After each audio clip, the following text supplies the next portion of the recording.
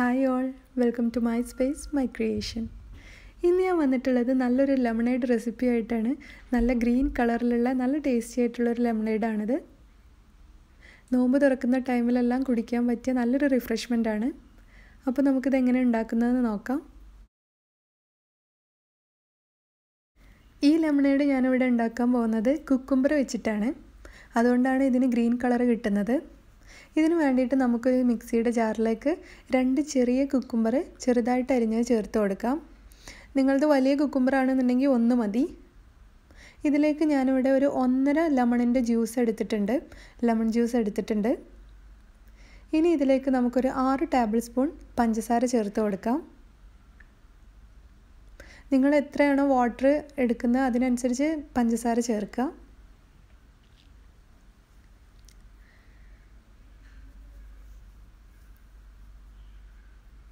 ഇതിലേക്ക് വേണമെങ്കിൽ ഇഞ്ചിയുടെ കഷ്ണം ചേർക്കാം, ഇഞ്ചിയുടെ ടേസ്റ്റ് ഇഷ്ടമുള്ളവർക്ക്. അല്ലെങ്കിൽ ഇഞ്ചി നിർബന്ധമില്ല, ഇഞ്ചി ഇല്ലാതെ തന്നെ നല്ല ടേസ്റ്റ് ഉണ്ടായിരുന്നു. ഇനി ഇതിലേക്ക് ആവശ്യത്തിന് വെള്ളം ഒഴിച്ച് കൊടുക്കാം. ഞാനിവിടെ 3 ഗ്ലാസ് വെള്ളമാണ് ചേർത്തിട്ടുള്ളത്. അതുകൊണ്ടാണ് 6 ടേബിൾ സ്പൂൺ പഞ്ചസാര ചേർത്തത്. ഇനി ഇത് നമുക്ക് നന്നായിട്ടൊന്ന് അടിച്ചെടുക്കാം.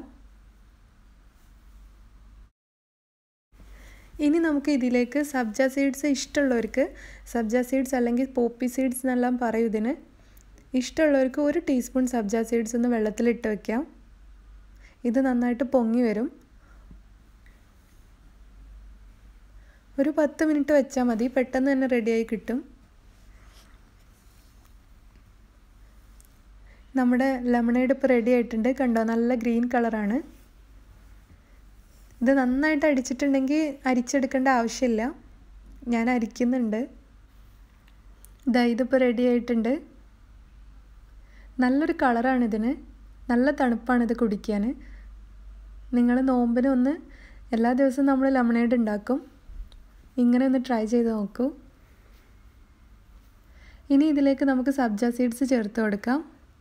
ആദ്യം ഒരു ഗ്ലാസ്സിലേക്ക് ഒഴിച്ചതിന് ശേഷം സബ്ജ സീഡ്സ് ചേർക്കാം. ഒരു ഗ്ലാസ്സിലേക്ക് 1 ടേബിൾ സ്പൂൺ അല്ലെങ്കിൽ 1 ടീസ്പൂൺ സബ്ജ സീഡ്സ് മതി. ഇത് ഇഷ്ടത്തിനനുസരിച്ചാണ്. നമ്മുടെ ബോഡിക്ക് നല്ല തണുപ്പ് കിട്ടുമെന്നാണ് പറയുക.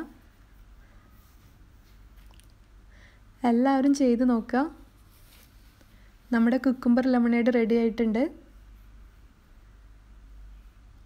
ഉണ്ടാക്കി നോക്കിയിട്ട് അഭിപ്രായങ്ങൾ അറിയിക്കുക. Thanks for watching. ബൈ.